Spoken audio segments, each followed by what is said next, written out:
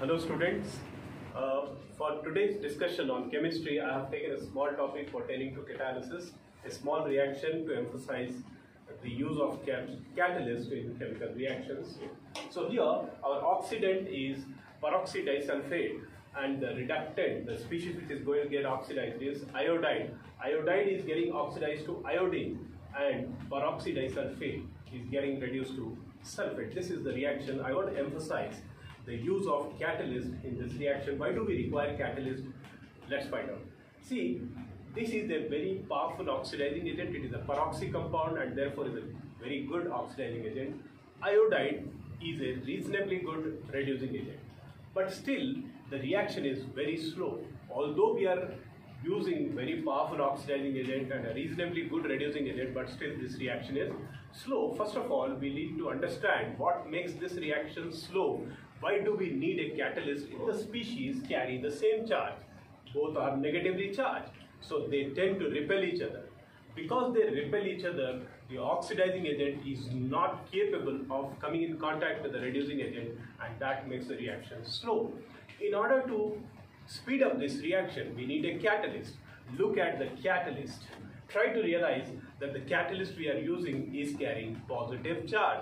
Our oxidant and reductant both are negatively charged. Look at the mechanism, how ferrous or ferric will be helpful in this reaction. Is also an oxidizing agent, it tends to become ferrous. So ferric, it reacts with iodide, it oxidizes it to iodine and it itself gets reduced to ferrous.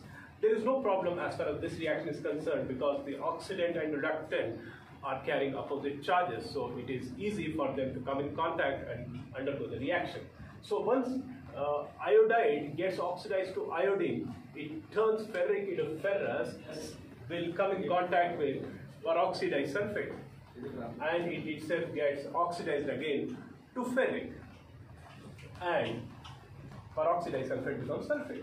Now this ferric will not keep quiet, it will go back and again will do the same job of oxidizing iodide to iodine. So in this reaction, Fe oscillates between ferrous form and ferric form, and when it is in the ferric form, it helps iodide, and when it comes to ferrous form, it gets oxidized from peroxydisulfate and converts into ferric again.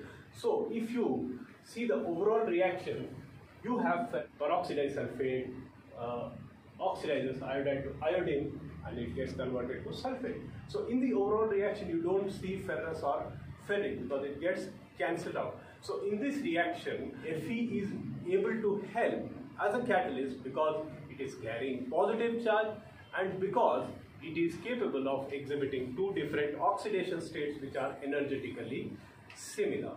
So this is a small case where I am emphasizing the use of catalyst in a redox reaction.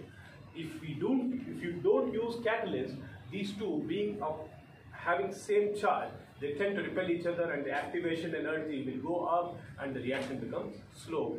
So a positively charged species which is capable of exhibiting two different oxidation states will be helpful here as a catalyst. Thanks for watching this video. Hopefully I'll make more such videos on small topics. Kindly give your suggestions about this video and also give me suggestions about the topics you wish to listen on my channel. Thank you. Thanks a lot.